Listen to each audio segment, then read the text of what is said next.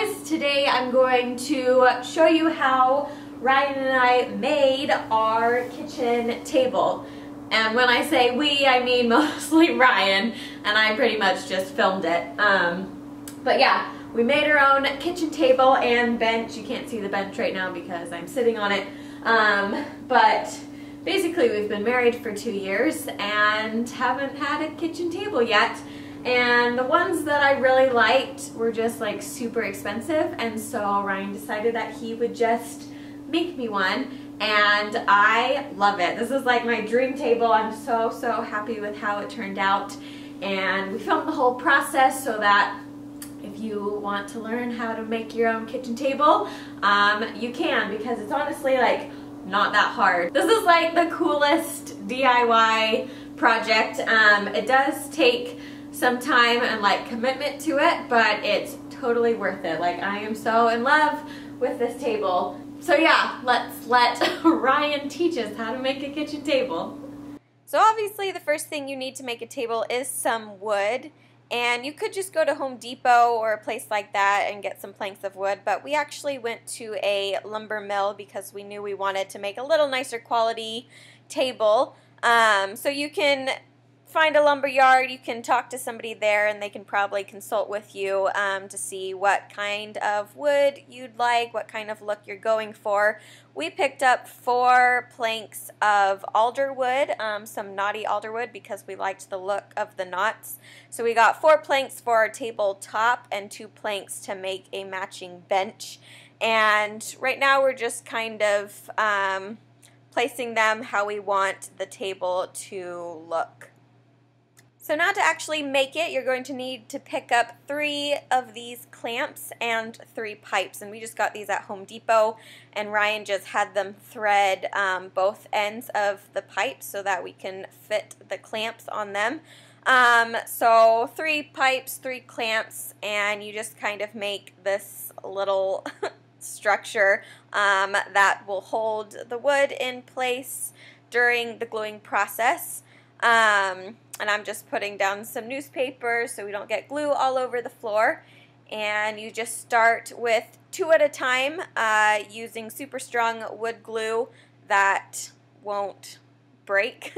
And so basically Ryan's just putting glue on one side of the plank. It doesn't have to be perfect, just make sure there's a lot of glue on there for it to glue nicely. And so just put them together, make sure your edges are as lined up as possible, and then clamp it down. And you're going to let this sit for, I think it's recommend like at least a few hours, but we actually let it go overnight. And then the next day we glue another set of 2, and now Ryan is gluing the 2 sets of 2 together using the same method. You just put glue down, line the boards up, and clamp them tight. And then you can just let this set for a few hours or overnight as well, and there is your tabletop.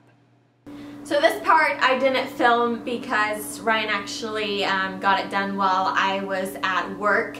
But basically, because we had pretty thick wood, we glued all the pieces together, and you could sand it all by hand to make it perfectly smooth. So all the if you look at the table, you can't tell that it's made up of 4 different planks. Like, it is completely smooth. You can't see the seams. And so you could do that by hand if you have an electric sander or something. But since this is such a big wood project and our wood was really thick and hard, and we knew we wanted to shave some off the top and bottoms and side to make it all perfect, we actually just took the whole plank back to the lumber mill that we got the wood from, because they had a big industrial sander, and we just had them put it through the sander however many times we wanted to get the thickness of the table that we wanted. And it's just really easy for them to just put it through the machine, and they can cut the sides it comes out perfect. So we honestly recommend that because it just worked so well and it looks super, super nice, and it saves you like a ton of time. But if honestly you wanted to do it yourself, go for it. You can totally sand the whole thing and it will look good as well. It'll just take you a long time. But I feel like if you get thinner wood from Home Depot or a different place, it'd probably be easier just to sand on your own. It might be a little bit wavy because you're human and you can't make it go through a machine that will do it perfectly. But you know, that would just give it character, and so you can really say like, I completely did this 100% all myself.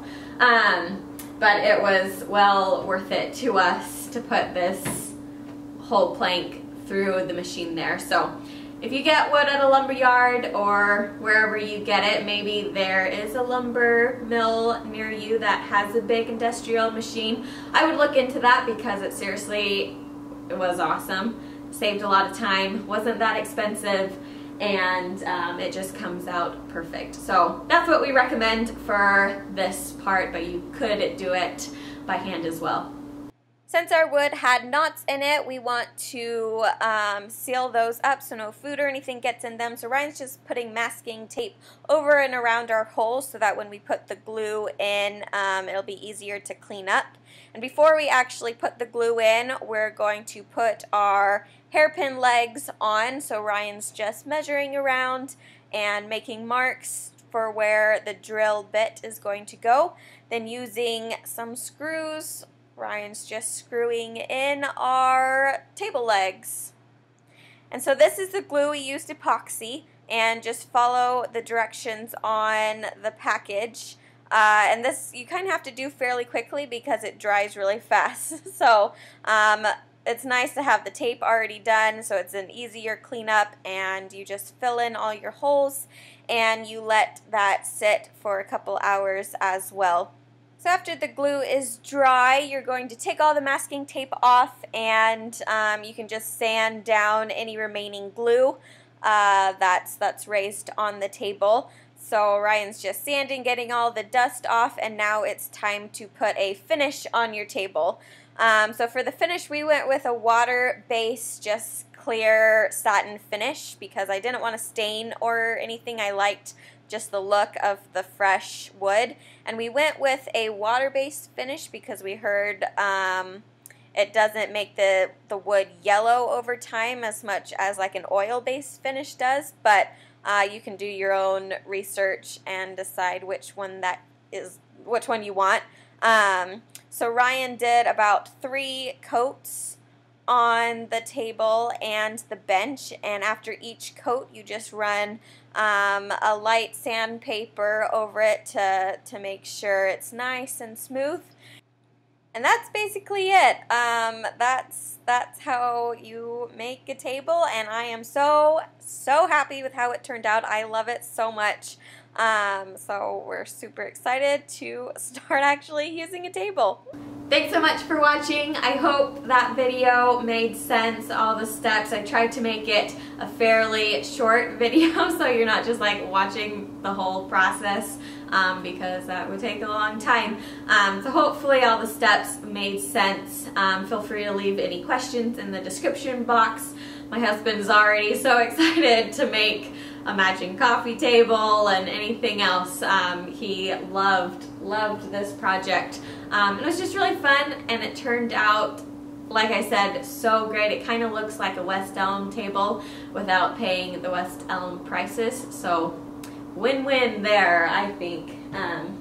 So yeah, thanks for watching. Give the video a thumbs up if you like it, and if you don't have a kitchen table and you want a really cool one that you can say you made it yourself and no one else in the world has the exact same table, which is pretty cool, then you should make one because it's not that hard and well worth it. So thanks for watching. Bye.